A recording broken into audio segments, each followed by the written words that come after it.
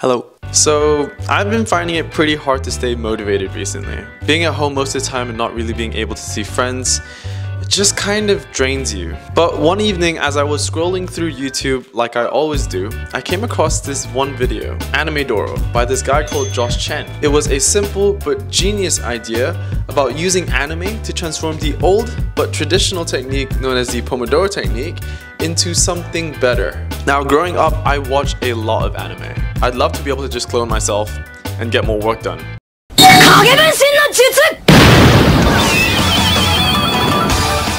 But until that becomes possible, I thought, why don't I give this Animedoro technique a shot?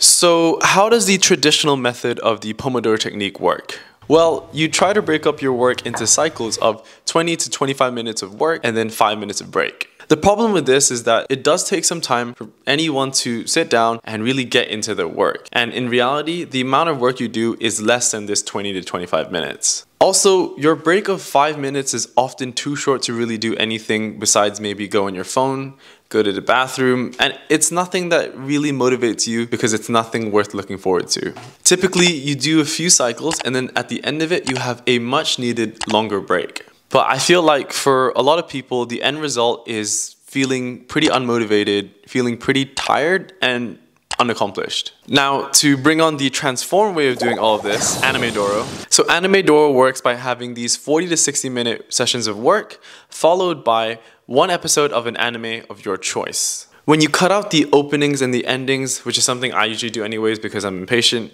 it works out to be about 19 to 20 minutes. So what's my game plan for trying this today? Well, I'll be doing 3 cycles of the Animedoro technique and I'll be doing 60-minute work sessions followed by 1 episode of Naruto. Alright guys, so for the first session, I'll be doing some work on some of the pediatric activities that my med school has left online. So I just started this rotation on Monday and I'm super excited for it. In about 3 weeks time, I'll be able to go into the hospital and I'll be able to see patients. So it'll be good to kind of scope the topic before I actually go into the hospital. And so the specific activity that I'm working on is on childhood rashes. And this is something which is obviously pretty common, so it's good to be familiar with it.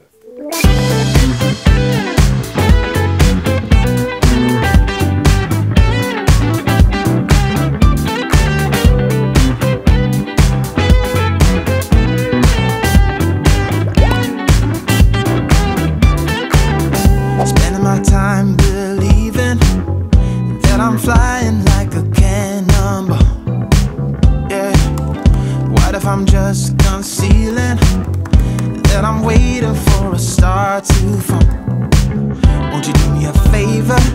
Won't you hit me up, baby? All this time I'm looking at my telephone, cause I'm thinking of your hands and the way you make them dance on me, on me. Oh, okay. Alright, so 1 cycle done, and now I'm gonna enjoy 1 episode of Naruto. It's been a while since I've watched Naruto, and essentially I'm just rewatching it now, but I think I want to pick the part when Naruto is fighting Pain, because I remember the fight scenes were really good. I'm gonna go kick back, relax, and then I'll be back to do another cycle. Give me a baby, all this time I'm looking at my telephone, cause I'm thinking of your hands and the way you make them dance on. Alright, so moving on to the second cycle of Animedoro, where now I'm going to be attempting some flashcards from the legendary deck of Anki as I continue doing some USMLE prep. So I want to do the psychiatry section as I've just finished the videos on that. If you guys want to go all in on this anime experience, and you guys can change your background on your Anki with this simple add-on. I got this from another medical student on YouTube called Zach, and so you can just use this add-on and you can change your background to whatever you want and, you know, kind of spice up the vibes for when you're doing flashcards. And now let's cue another time lapse. Okay. A favor, won't you hit me up, baby? All this time I'm looking at my telephone, cause I'm thinking of your hands and the way you make them dance on me, on me. Make a wish, take your pick, let me out before I slip. Take your pick, take your pick, hit. Alright, so I finished the second cycle now of Anki, and I'm about to kick back, relax, and watch episode 7. But before I get into that, I want to talk about the sponsor of today's video, Skillshare. If you guys want to work on yourself and learn new skills, then I definitely recommend heading over to Skillshare. If you guys want to work on something which I just did, which is Anki, I can recommend the Anki course by Ali Abdal. Ali's a great guy, and he's a doctor from Cambridge, and he gives really good tips on studying and productivity, amongst other things. If that doesn't float your boat, there is a bunch of other classes in a variety of topics over at Skillshare, so I can guarantee you they will definitely have something for you. What's more, the first 1,000 people to click on the link in the description box below will get a free trial to the Skillshare Premium membership. Big thanks to Skillshare for supporting the channel and sponsoring this video, and with that out the way, let's get back to Animedoro. Dynamite, you just blew my mind right now, right now, right now. One more night, baby, come and show me how, show me how. So we're going into the third cycle of the Animedoro technique, and we're going into the home stretch. I'm about to do some hematology videos on USMLE RX, and that's all about conditions in the blood. I've done hematology in my 4th year, so hopefully this isn't anything too new and it won't be overwhelming.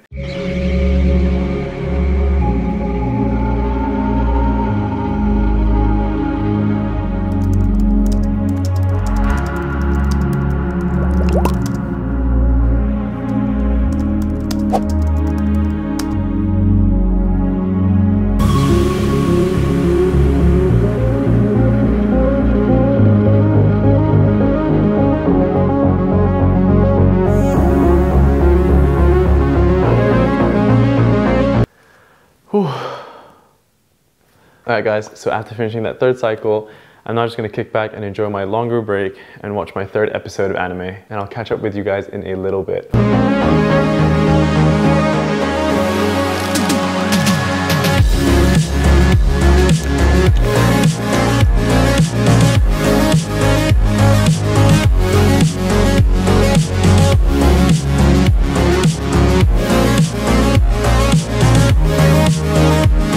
Alright guys, so I finished the episode of anime now, and it's actually dark outside because the sun sets super early in the UK. But anyways, I thought I would give you guys my thoughts on this whole Animedoro technique. And simply put, I think it's a nice change. Honestly, it's such a simple change, but by having something that you actually look forward to, whether that's anime or you could also repurpose it for something else if it was some kind of TV show or something else, it really kind of gets you going and gives you something to look forward to. Some of the good things about it is you don't feel as tired by the end of it because you're not forcing yourself to kind of just bulldoze through all the work you're trying to do, and you actually do get a good amount of work done by the end of it. If you do the math of it, I spent 3 hours studying and I spent an hour watching anime, so that's 3 hours in an hour. Versus if I had just done the traditional Pomodoro technique, I would have done probably 8 cycles, the 25 minutes of work and 5 minutes of break to have the same sort of duration, and that would add up to 3 hours and 20 minutes of studying and 40 minutes of break. And to be honest, the 20 minutes feels like such a negligible difference because it feels so different as an experience when you have something to actually look forward to. If I was just to do the traditional method of the Pomodoro technique, doing 8 cycles is definitely a lot, and that would definitely kick me out the butt.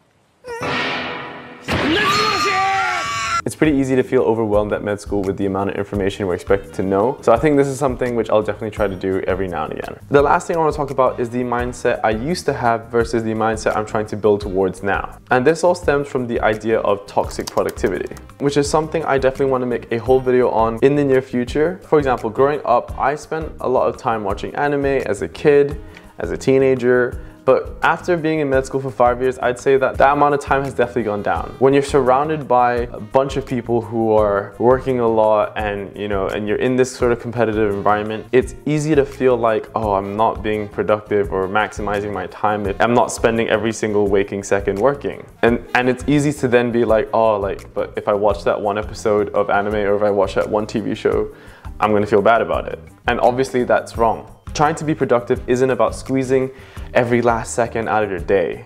It's about maximizing the time that you do have to make things easier for you and also more enjoyable for you as well. And that way you can be more thoughtful with your time. You taking a break, sitting down, doing something that you like, that makes you happy, is being thoughtful of your time. You shouldn't have to feel bad for that. With my videos of where maybe I'm studying for long periods of times, or with even the study technique, don't try it out with the expectation that overnight your life's gonna change, you're gonna become some productivity guru. Instead, try and look at it like, how can I make this whole process more enjoyable? How can I make this process easier? And how can I be more thoughtful with my time? But anyways, that pretty much wraps up this video. I've attached Josh's original video in the description box below. Thank you, Josh, for coming up with this amazing technique. Thank you guys for watching, and until then, I'll see you guys in the next one. Bye-bye. Peace.